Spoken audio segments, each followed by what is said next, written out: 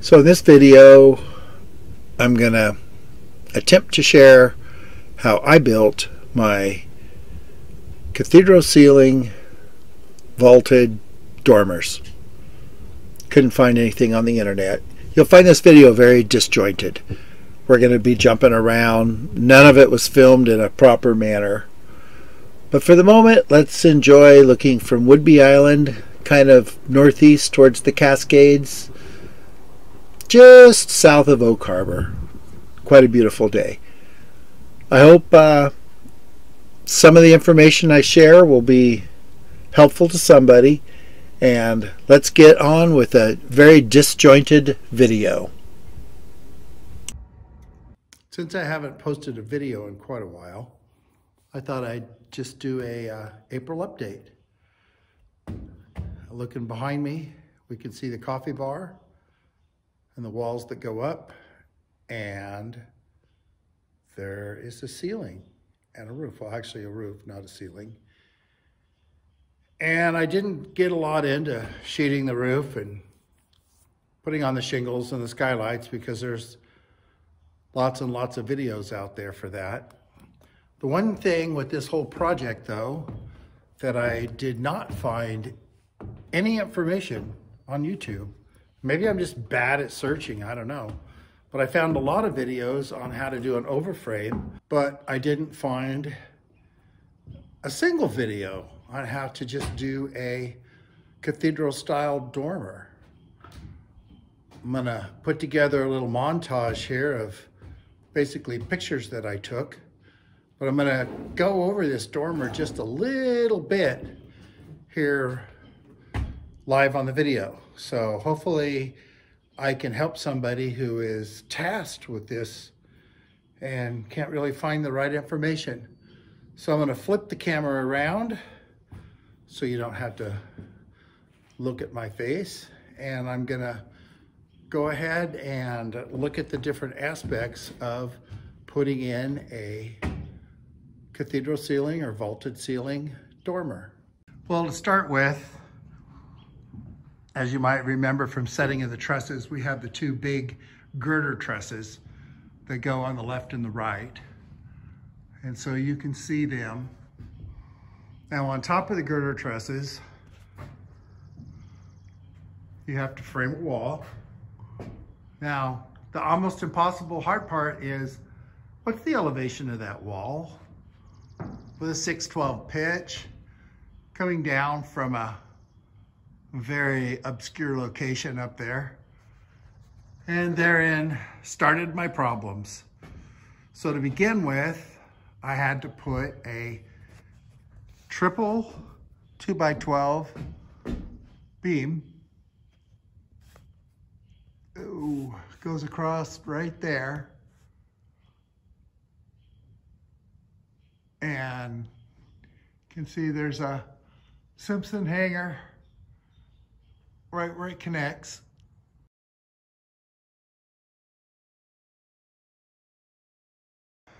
There's the header, goes across the top of the window. Got that in today. Those very expensive brackets up there. Got that in today. Whoa. Triple cord beam. And the header that goes in on top of the other window. Go back this way, and I'll turn around. So up in the middle of that will be the crazy thing.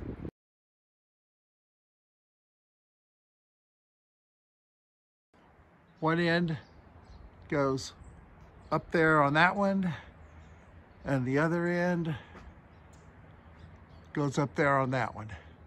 So now I'm gonna go ahead and crank it up. So now you can see I have it cranked all the way up in the air. It was lined up, but the wind started blowing a little bit, and this thing spins very freely. I can't really, yeah, you can see it right there spinning in the wind.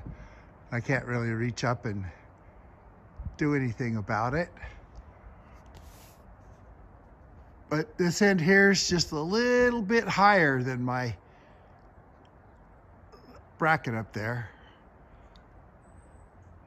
So, talk about something that's very tippy. Man, is it tippy. All right, I'm gonna go climb up there and set it in place. So here's the beam finally in place.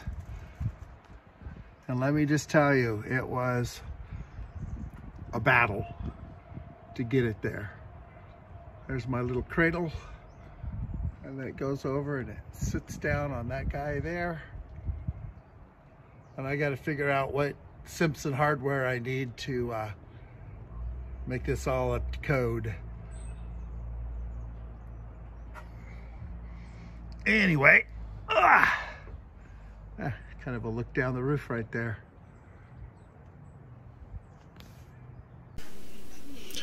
Right here, I'm just going to include a little screenshot of what the engineer drew so that you can see the Simpson brackets that are called out, the numbers.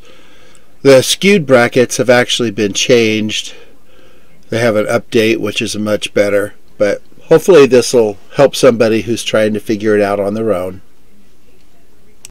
And from there, we have the little three-pronged, I guess, Simpson hanger that attaches. Now, my beam is exactly 12 foot long. So the distance between my dormers, or my girder trusses, is 12 feet. So the ridge beam for the dormer is, the center of it anyway, is exactly 6 feet.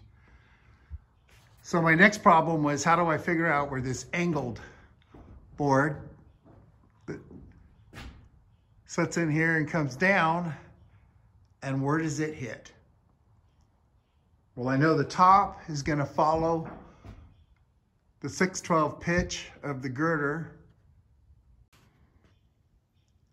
and it's 6 feet from the center out, so I had to drop plumb down from the beam. So I basically screwed a 2x4 and dead center on the beam and got the thing perfectly plumb, and then measure over 6 feet until I found the exact point where that, it's basically a valley truss or a valley rafter would go.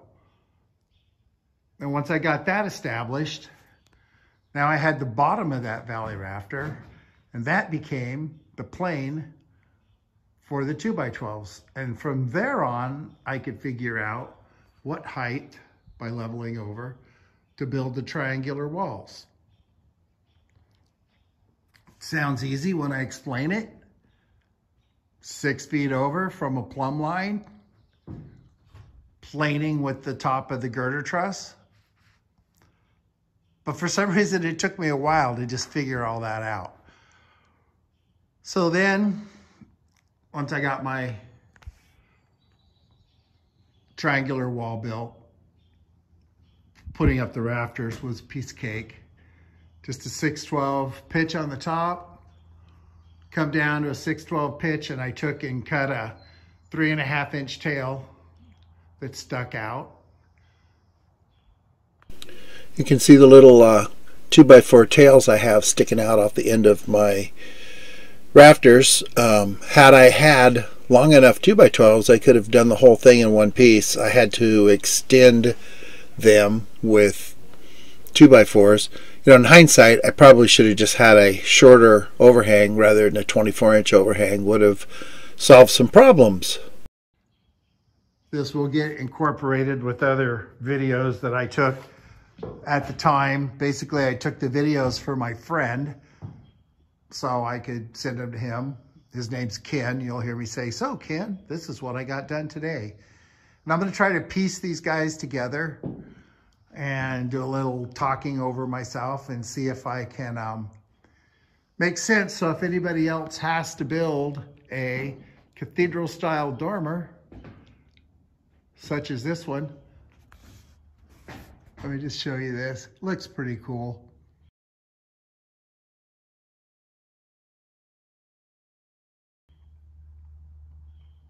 Then maybe I can help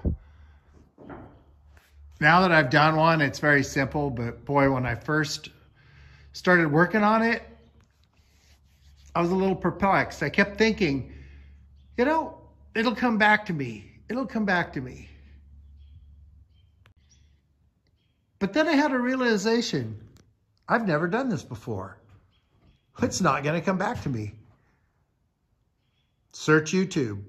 Couldn't find anybody on YouTube doing it. I wish I had taken better videos, but it was freezing cold. Middle of winter. Wind was blowing. And honestly, I just wanted to get this roof on before my floor got ruined. Because I did this whole roof by myself. I don't think I actually got anybody to help me do anything. And that was a big project. So I'm gonna go and start piecing together videos and see if I can make this whole thing make sense. I did have help setting the trusses. That everybody knows. This little cradle I made to put the rafters up worked pretty well. Put them up at the angle. Became my other set of hands. And just a little picture here of the compound angles coming down. 612 on the long, and I forget what the angle was, but skill saw cut it. So I'm going to make a little video here of the jig that I use for setting my rafters. We'll see if I can maybe get out the daylight here. There we go. So ripped a board about 1 inch, and then I have a little spacer, and then that sits right on top of the peak because the points always stick up just a little bit above. So you can see how that stuck onto the bottom. That way when I set it up there working by myself. So just a little picture my wife took. I just didn't want to take the time to video because I was so stressed about the floor getting covered. But it all worked out. The floor is perfectly fine and everything is okay. Thought I'd show you my ingenious way, or I guess ingenious, of getting those sheets up there by myself. Once again, creatively using the panel lift that I bought to hang sheetrock. I had to put little keepers on the hooks so that I could keep it tilted up enough that I could get it through a slot in the roof, that I could get up top and grab it.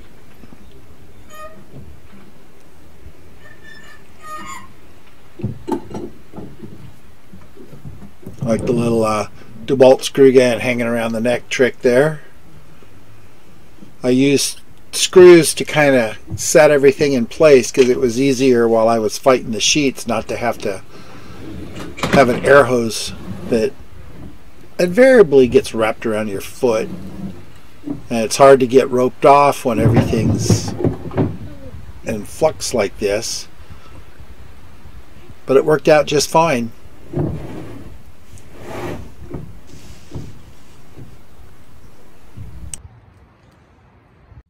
Well, I hope this video was helpful. I know it was very let's see, the continuity of the video was very off. And I apologize. But today I'm going to order the triangular windows that go above. You can see I have those windows in there. We'll do a little spin around. And that's going to be a door, and we have windows up there. So I hope everybody's having a great week, and I'm going to go ahead and try to get this video posted. This will be Stinging Nettle Farms, signing out.